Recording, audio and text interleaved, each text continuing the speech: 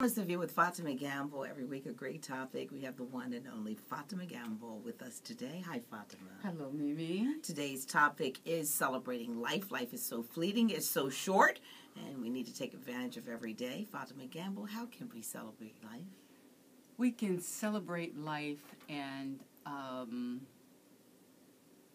live life. You have to live life. Life is not always a celebration, and there are going to be some ups and downs in life that we recognize, but we have to be able to overcome, and even the downs. We have to learn from the downs in order to move on to, say, better things. We tend to think that life is perfect or life should be perfect, but life is not perfect.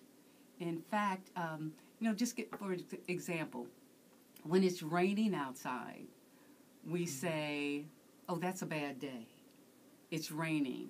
We cannot go out in the rain. And we tell the children that they cannot go out in the rain. But when it's sunny, they say, oh, it's sunny out. So now we can go out and play in the sun. But we have to teach our children at a very young age that, and ourselves for that matter, that despite the rain, the sun, every day is a beautiful day because it is your opportunity to make something of that day.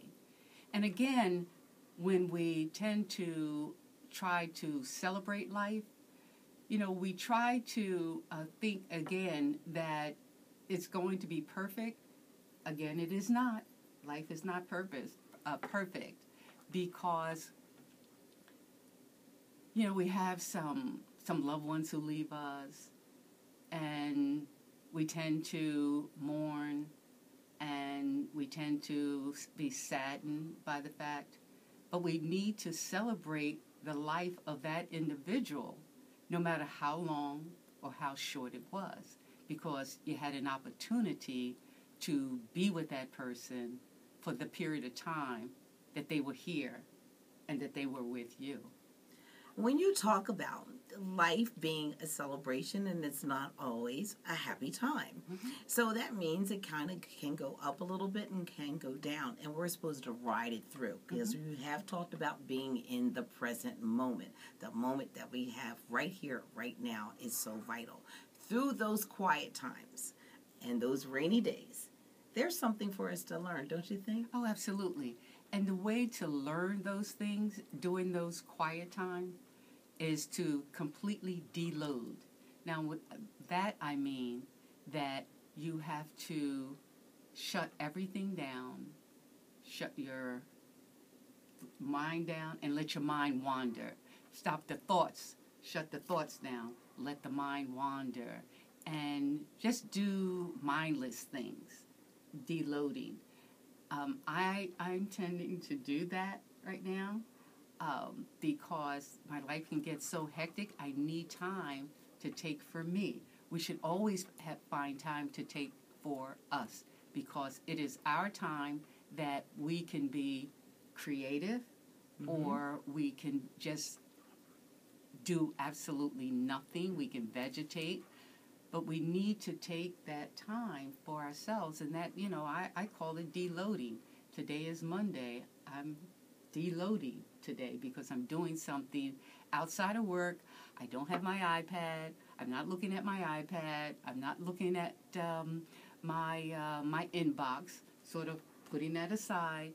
And then I think that we should all find time to deload like every day. So you schedule your deloading period the same way you schedule your appointments. Or lunch, whatever. Like from, say, 8 a.m. to 9 a.m. or 6 a.m. to 7 a.m. because that's when my day really gets started, like 5 and 6 a.m.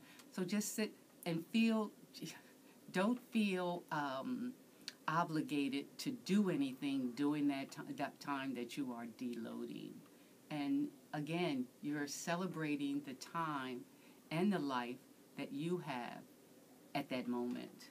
And deloading also, would that include getting enough rest, resting the body, to maybe taking a luxurious bath, or, enjoying a cup of tea or some time with yourself, and not, like you said, not looking at your iPad, not looking at how many people have emailed you, or even cutting off the phone or not answering it for a while? Oh, sure, absolutely.